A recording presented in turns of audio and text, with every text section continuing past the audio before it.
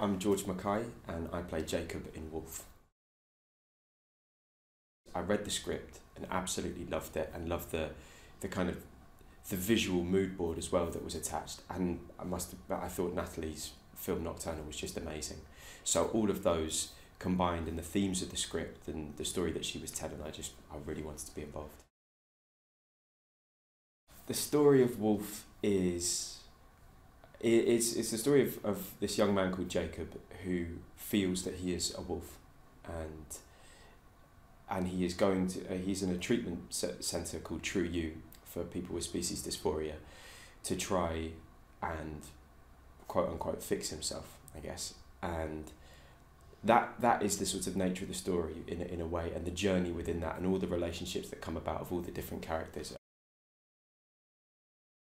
There is Jacob, who I play, and I think most characters in the film almost have an animal that goes with it, and Jacob is a wolf, and he has been struggling with and dealing with this sense that he is this other thing, that he is this animal, but inside of a young person's body, a young man's body, and so he is constantly kind of towing this line of being one thing and having to exist in a world that is completely other to that thing, as well as the fact that he exists in that world pretty much all of his life, the kind of compromising questions and realities of the way it makes him feel as to whether he really is the thing that he feels.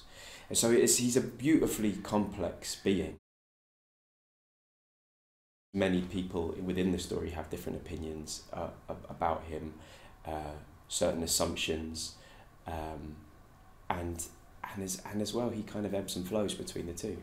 There's a kind of truthful duality to him, and a duality I don't mean in a negative sense, but I mean that he is these two things at once, which I think is what's so fascinating about him and such a joy to play.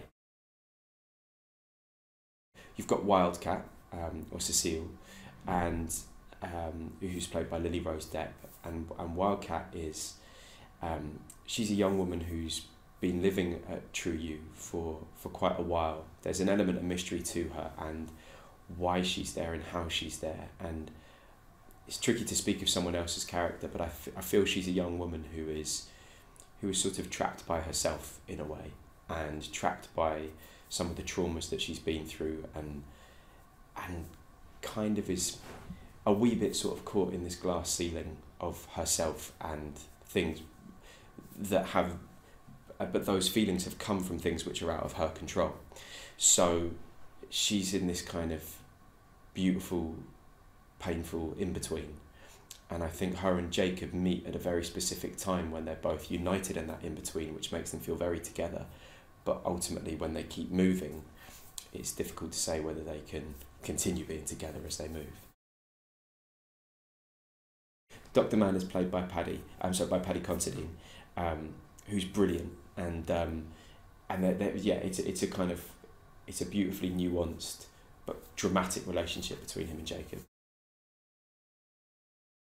You've got Eileen Walsh, who plays Dr. Angeli, who is one of the therapists at True You, and she's, again, this is a Jacob-centric kind of reading of it, but is a sort of well-meaning but misguided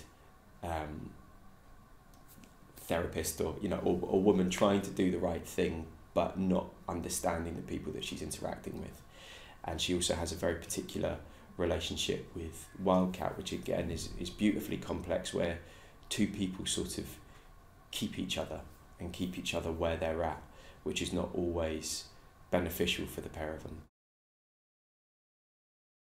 This large lockdown that fell in between the initial rehearsal process and the rehearsal process that came to be before shooting, and in a way, as it kind of the time, I think the big time gap that opened up between the beginning and end of rehearsals actually really informed a sort of deeper understanding of the character. Natalie was working with Terry Notary, who's been our amazing movement coach, and Terry's an incredible expert movement and kind of spirituality as much. He does so many things. And we had a week's rehearsal in Dublin before we were going to have a short break and then come to do 3 weeks with all of the ensemble, all of us together, before we then began shooting. And that 1 week ended up being kind of isolated. But that first week basically it was there to discover what the wolf is and how to do this wolf, because there's a number of scenes with Jacob being a wolf and being his sort of true self. And it's very tricky. We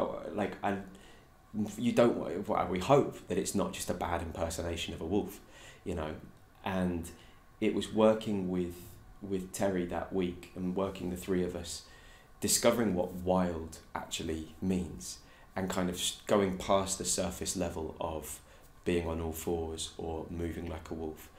And that became so insightful to the character and made the truth of him being a wolf really tangible